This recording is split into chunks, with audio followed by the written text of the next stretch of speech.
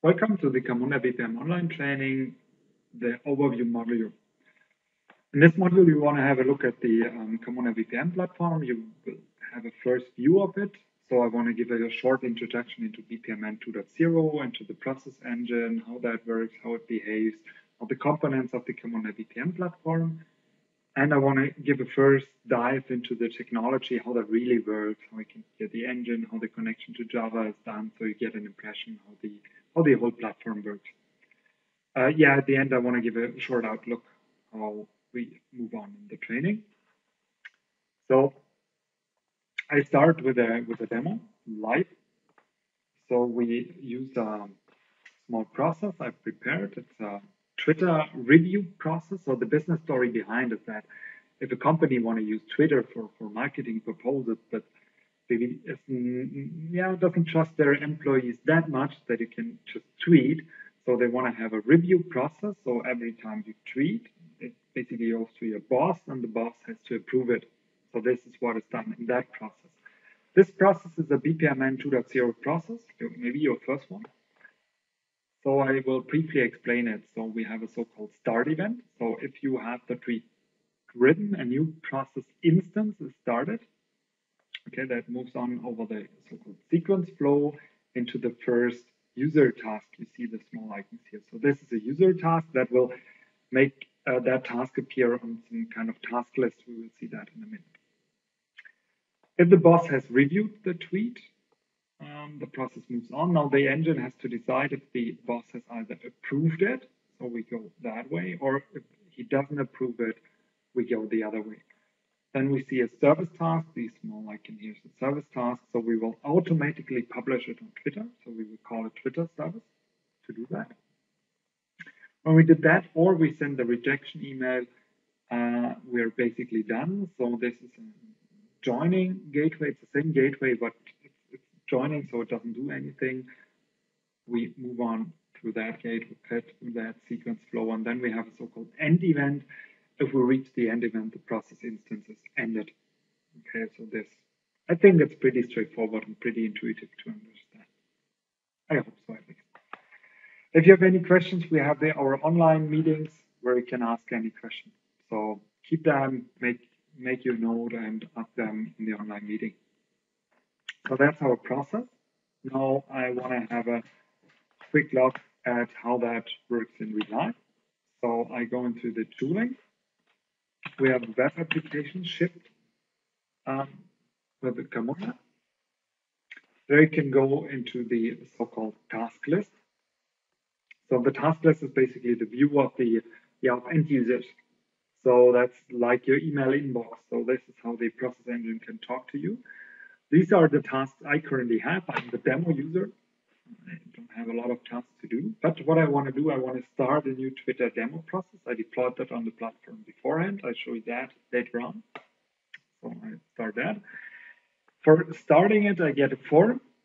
In this demo, I use JSF to do the forms. We have a couple of different mechanisms to do forms. That's a different story for later, but at the moment I use simple JSF forms. So order them. This is my email, and we'll obviously do a hello world.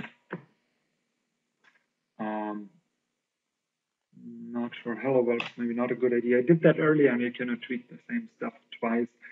So hello online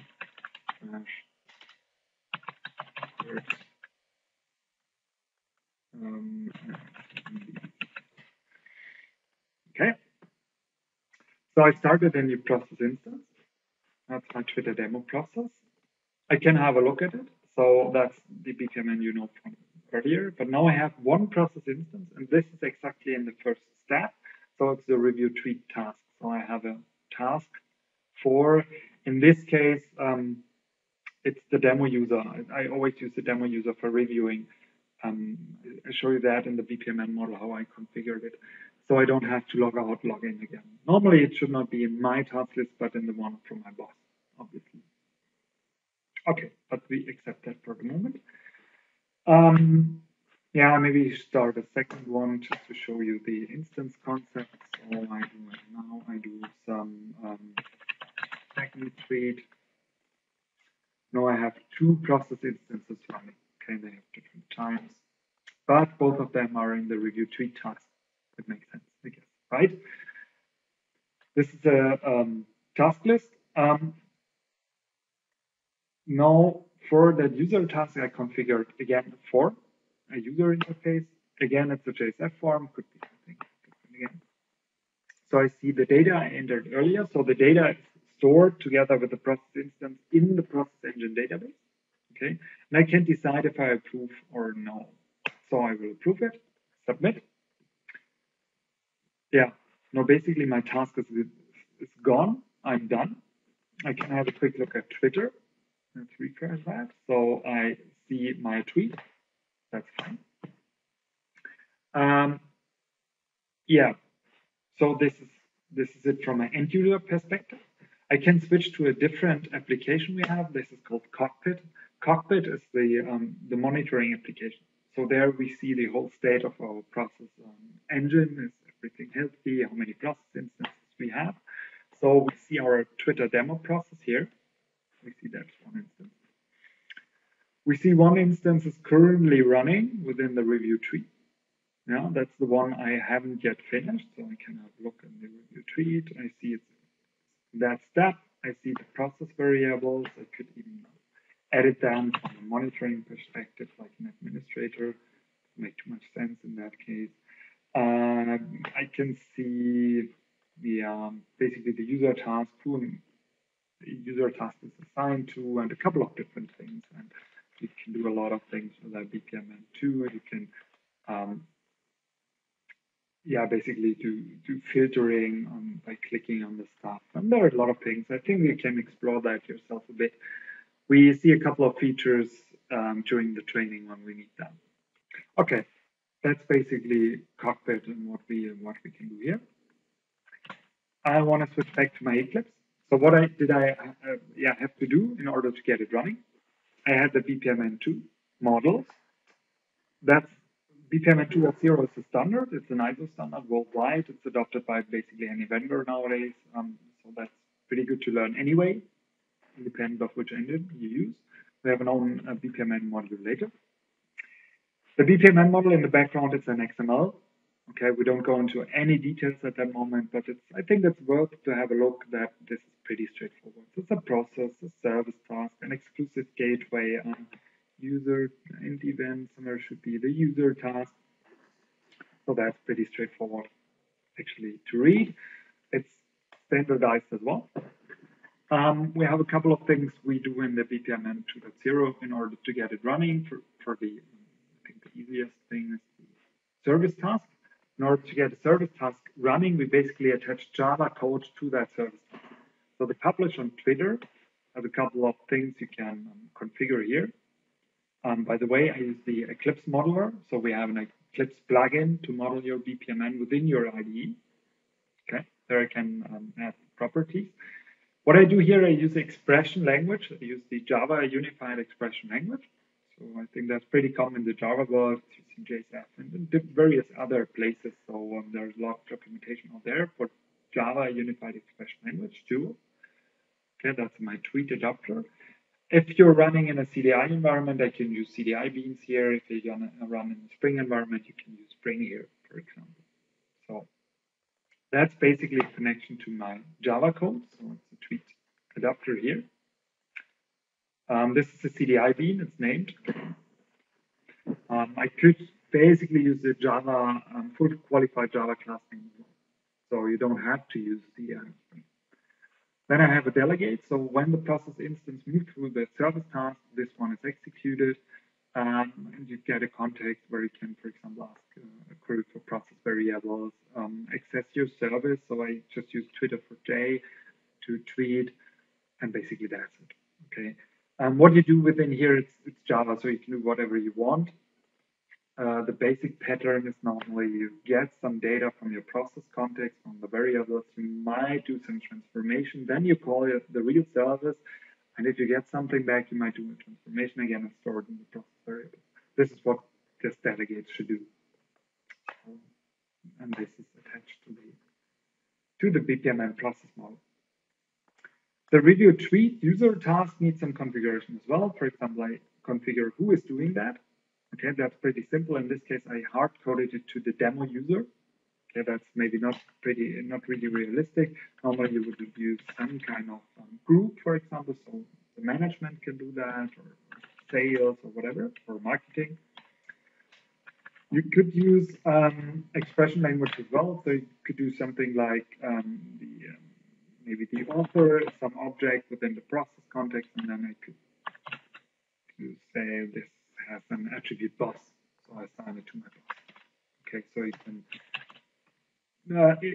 basically use leverage Java code here again. Okay, but I leave it for demo user, and I can configure the user interface, the form, which is displayed. In my case, it's a JSF form. I could use embedded HTML forms as well, or I can even use generic forms. We will see it later in the training. Okay, but basically that's it. Just a quick look into that form. Don't want to go into a lot of details, but it's the JSF form. We don't care about the JSF at the moment, but what you can see, I can basically access process variables from within here. For example, that's a create tweet. I want the review tweet. I go to the review tweet, and there I can I have the approve checkbox. Okay, Boolean checkbox, and the value of it goes into the process variable approved. Okay, so when I submit it, I complete the task and I write the process variable approved. And this process variable can be used later in the process. For example, here on the gateway, I decide on the approved variable using expression language again. So this is approved, and I go this way if it's not approved. Okay. Yeah, basically that's it. That's what I need to do here in order to get my BPMN running. I think it's not much. It's pretty easy to do. Yeah. In order, maybe one thing to understand how the engine works.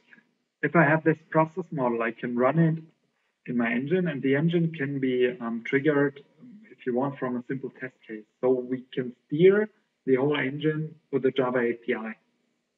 We have some support for JUnit as well. So I have a JUnit test case in order to show you that briefly. Okay, this is our process engine rule. I use that, JUnit 4 rule. I have a test case, so I want to test the rejected path. Again, I have some data, some variables. Okay. You see that this is a simple map, the Java map, so you can hand in any variable you like. We have a deeper look at that later on as well, but it could be any primary variable, any primitive variable, or any Java object, which is serializable or whatever. That will be stored together with the process instance in the process engine database. And now we can access the process engine. This basically comes from the test case. So what we do here is we start an in-memory process engine with the in-memory database only valid for that test. So that's a pretty small footprint, and it's easy to set up for us. So we have a process engine, and then the process engine knows a couple of services. For example, the runtime service. We can use the runtime service to start a new process instance by using the so-called key. So the key of the Twitter demo process is it's the ID of the Twitter process here. Okay, it's a bit confusing that it's called ID in the BPMN 2.0, and we call it process instance key, but it's like that. So we do that, and we hand over the variables. Okay, this starts a process instance. The process instance moves on, and the process model and will end up in the review tweet task. So what we can do is, what I use is Camunda BPM assert. It's an own module we can use to have that fluent assertion API from JUnit. So I can assert that there's a process instance, which is started. It's currently waiting in the user task. There is a task in the task management, and this is assigned to the demo user. Something which should be true, right? I can do the same stuff, not with the JUnit style, but with the Java API as well. So I can have the task service. I create a task query. We have fluent query API, so I have some conditions on the query, some parameters, like I want to have only task for demo. I could have a whole list, but I know it's only one in my test case, so I get a single result, the task. And now I call the API again, in this case the task service, and I say, okay, I have completed the task, and this is the data I want to start in the process. So basically the task query matches to the task list. So what I see here is the task query, okay? And the complete is basically what happens when I click on that submit button. And if I click that, the task will complete and the process moves on. So, okay, then I can assert that the process instance is ended, and I can even assert that it passed a couple of nodes in my process. So start, review, the gateway, that one, and I hand in the ID. Okay, so this should already run as a unit test. Check it. Okay, that's a green bar. We see our rejection. It's a system out print line, and I see that one started process instance. Okay, easy, I guess. So this is how you can imagine the engine. It's a small jar with a database in the background, which can be started in memory. Okay, we have a couple of services. In the background, you attach Java code to the service task. So it's really pretty straightforward to get started with it. Okay. In order to run it within the web applications you saw earlier, I do something, or I use something what we call the shared process engine. So what I have in the background as a JBoss application server, okay, it doesn't matter. It could be a Tomcat, or it could be other Java EE application server like WebSphere or WebLogic. But in our training, we use JBoss because it's already pretty powerful. You have all the Java EE stuff like CDI, JPA, transactions, and these kind of things. And it's open source, and it's available as a pre-packaged distribution from our website, so you can easily use it at home. So that's why I'm using JBoss. That JBoss already contains the engine. So the engine is started as part of the application server. Okay. We will discuss how that is done and what advantage you get with that and what different architectures are possible in the architecture model later in the training. Okay, for now I just use it, but it allows me to basically deploy a simple WAR application, a web application. It's a Java web application of WAR. Okay, I built that using Maven. That's something you should use in the training, and we recommend that for production use as well, to use Maven to build your products. That's a simple Maven project I have here. I add the Java code I need. I add the BPMN file. There is a marker file we use. It's a processes XML file, it's called. In the meta-inf, it's like the beans XML or the persistence XML, and other Java EE stuff. And that's basically a marker file where you can control some stuff like this delete upon undeploy means if you undeploy the WAR, the process definition is deleted from the database of the process engine. It's like create job in Hibernate. It's not very common to set that to true in some testing environment. It makes sense. It's okay to leave that empty. It just has to be there. It's important that it's there. Okay. Okay, that's basically everything I need. So that's my first project. I build a WAR. Okay. So I use Maven to build that. Takes a second, runs my test case, everything is fine. I copy that, and there's my JBoss. And I go to my JBoss deployment directory. So that's the JBoss you will download for the first lab. I copy that. Okay. Now JBoss picks it up automatically, and what you can see is that it recognizes that there is a BPMN process within. Okay. So it basically picks it up and deploys it to our process engine database. What you can see as well, which is pretty interesting, you see that I already have 2 versions of that process running. So the engine is capable of running different versions, and if a process instance is still running in version 1, it keeps running in version 1, even if I deploy a new version. So that's already built in the process engine. We will tackle versioning in an advanced module later on. Okay. Yeah, basically, this is how that works. And then if it's on my JBoss, if it's in the shared engine, I can use our generic task list in order to steer something here. Yeah, I want to show you one last thing.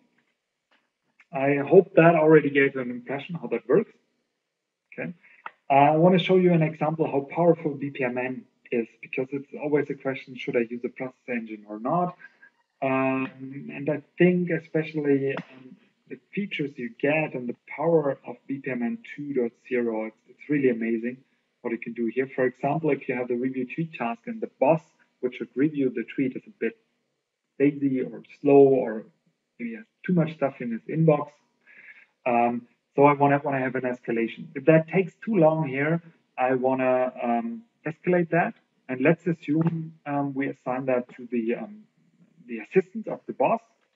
It will be demo again to make it easier. And this may be like remind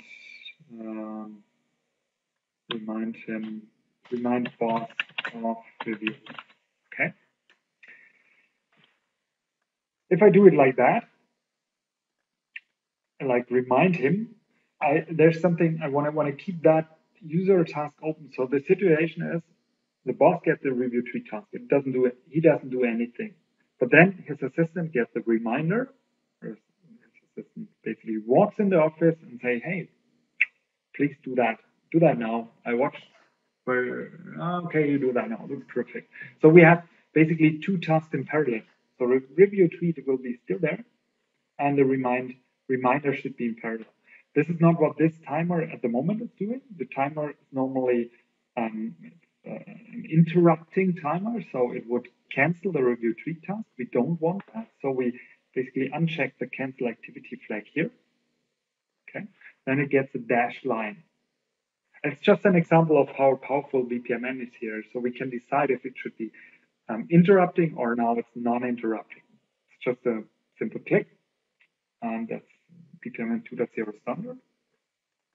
I have to say how long should he have time. I say it takes 10 seconds for the demo, because that's enough for him to review that. No, we don't want to wait like 2 hours. The 10 seconds are human readable. I need the machine readable form as well. That's ISO 8600. That's a good Wikipedia article explaining that, but it's pretty simple actually. It's period time 10 seconds. Okay, that's the configuration I need for the timer, and now it's already working completely. So I built that using Maven again. So I have a new board. Copy that into my demo. So I should get version 3. Yep, perfect. I go back to my web application. Okay. I start a new Twitter demo process. Tweet hello world. I get the review. You already see that the process model has updated automatically in the background. So we deployed that to the database, the new version. And we have to wait for 10 seconds in order. Already 10 seconds are already gone. So I still have the review tweet task, but I have the reminder as well. So I have a second task here. This could be now assigned to a different person, things like that. That was just one example to show how powerful and how easy that is to change processes here. And for me, it's always important to motivate why you should use a process engine or BPMN 2.0, because I already saw a lot of homegrown workflow engines, and actually I want to get rid of that in future. I saw enough of them. Please don't build your own workflow engine. So that's what we have there. So we go back to a couple of slides. So what you saw is the very easy process example, our Twitter process. The whole code base I used is available on our GitHub account. So if you go to GitHub Camunda, there's the Camunda Consulting repository, and there we have a showcase Twitter. Okay, you will find that. If you check that out, it's basically what I shown you today. There you have the process with the two typical use cases of BPM. So it's human task management, stuff with the task lists, and service orchestration. So I want to really automatically call services. It might be that your use case is either only service orchestration, so no user interruption at all, or it might be only human task management. That's fine. I mean, both is a valid use case, and it might be mixed or not. Okay.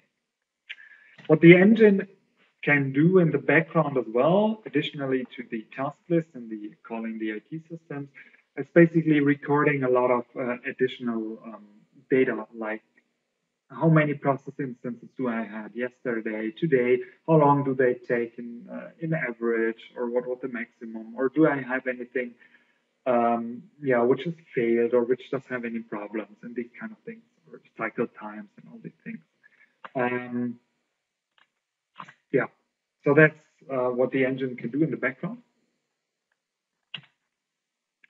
If you look at Camunda BPM, what you saw is already a couple of our components. So you saw the core engine.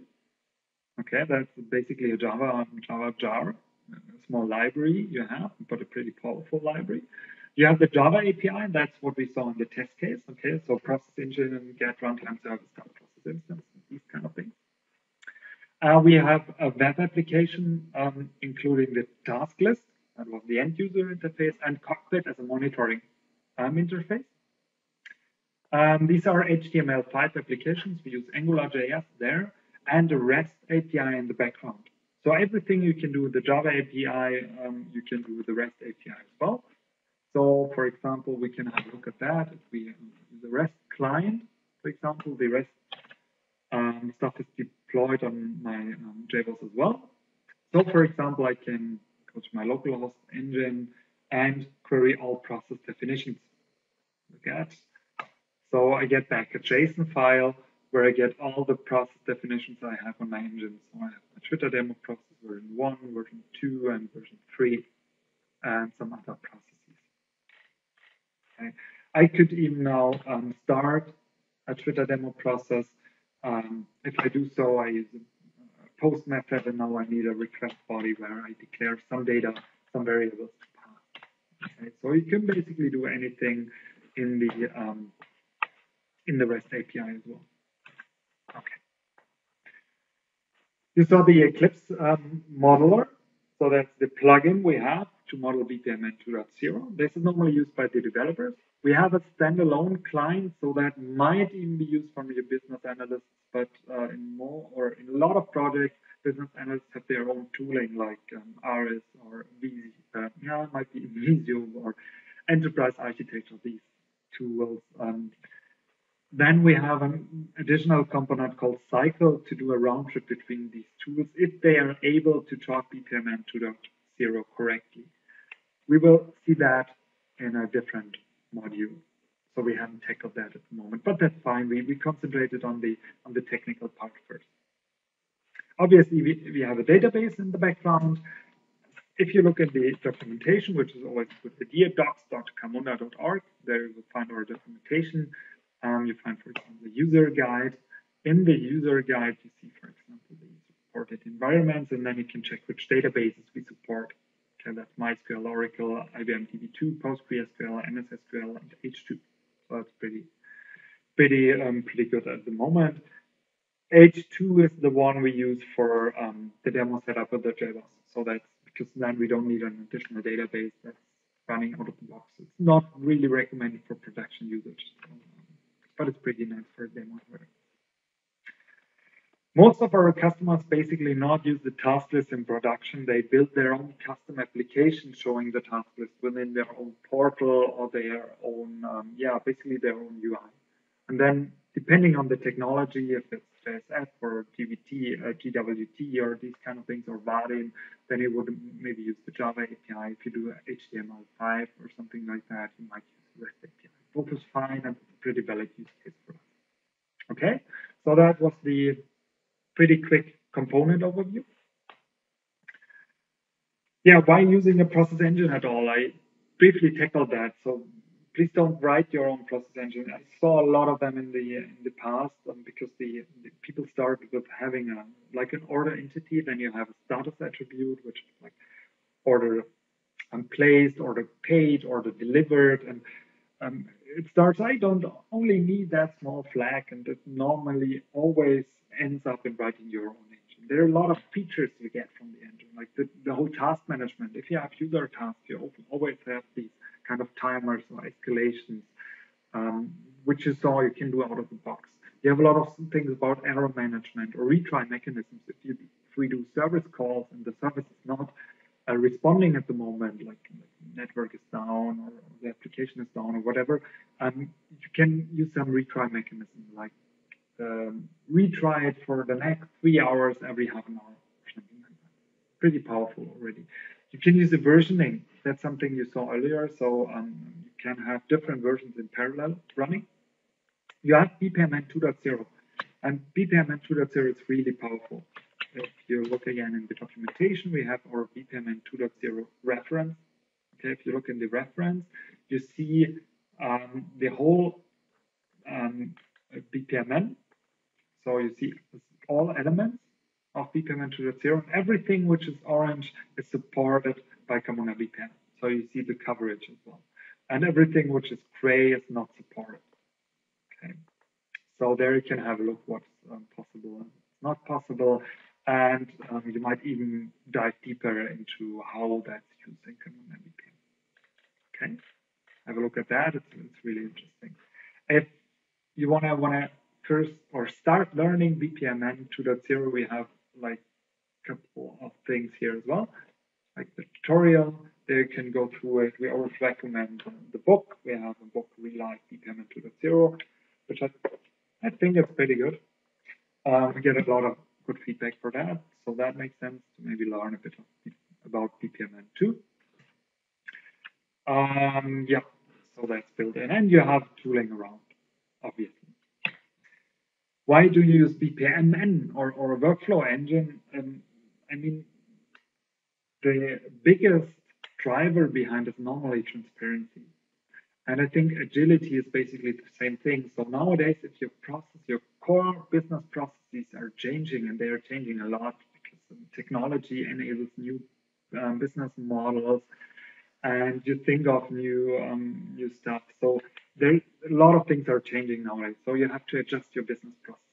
And if they're hidden in the code somewhere, so you have some Java here, something there, you have something in database, maybe a trigger, a PLSQL there, and nobody knows how the process really works. So it's really hard to change it because you cannot point at a process model and say, okay, we want to change it here. So you look sometimes at documentation, which somebody thinks the process runs, but that normally doesn't match the real implementation. So there you have really a big advantage of the process engine because you have a BPMN model, something visual, which really is in sync with what runs on the process engine. Yeah, and you can use that process model for monitoring and operations as well. So if there's something stuck or you have like an exception in your process flow, you will see that in the operating tool on the BPMN process model. So you see the exact service task where this may problem. Yeah, and obviously quality, like you always know for every process instance, you know where it is at the moment, you know the status of an order on these kind of things. So you can really improve the quality of the whole process within the company. So that's the idea. The second question is why to use Camunda BPM. And we have a lot of experience with our BPM projects. And so we worked with a lot of workflow tools in the past, actually. And a lot of them are black box BPM suites. They're pretty shiny if they're sold. So there's some dashboards, some stuff. So it really looks like, oh, I can just install it, then I automate my process. It's so simple. And if you look at the BPM suite itself, it doesn't deliver any value. I mean, it's just a tool to build your own process on top of it. So you still have to build the process. And this building is some kind of software development. I mean, it might not be Java, but it's kind of software development.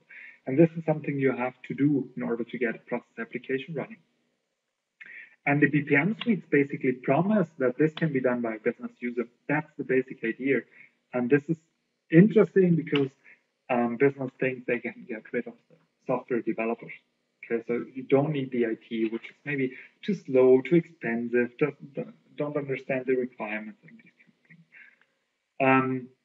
That actually doesn't work in real life. We haven't seen any project where this is really working. So because the vendors, what they do is they have a Java, basically always Java internally, but they build a zero coding layer around it so you don't see the Java. Okay. And then your business user should be able, with that zero coding layer, to build a process application. But that's actually still pretty complicated. I mean, if that's your core business process, like a mail order company or like insurance claim handling or whatever, where a lot of systems are involved, this is complicated. I mean, it's not just clicking a few buttons. And it's normally always restrictive. So if you want to do something which the vendor didn't build in the zero coding layer, you're out of luck. You simply cannot do it. And what happens in all of these projects is that this tool is handed over to the development people because it's too complicated for the business user.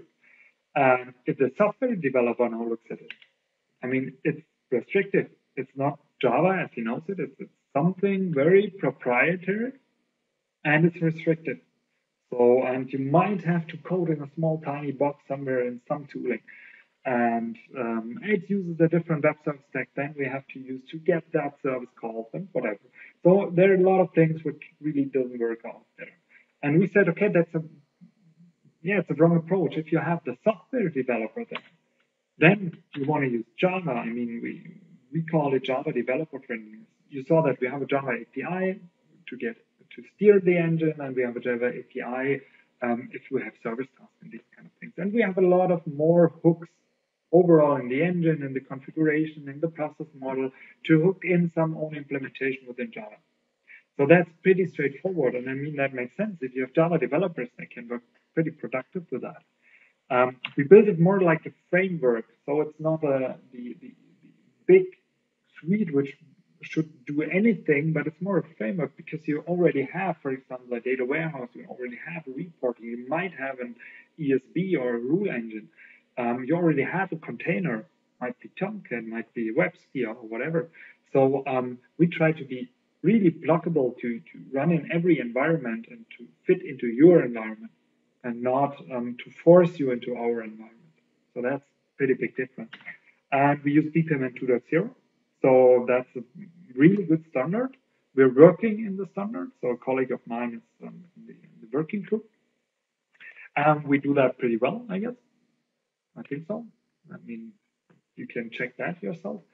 And we do a lot of things, again, in the book, for example, about methods, how to really do business IT alignment with BPMN.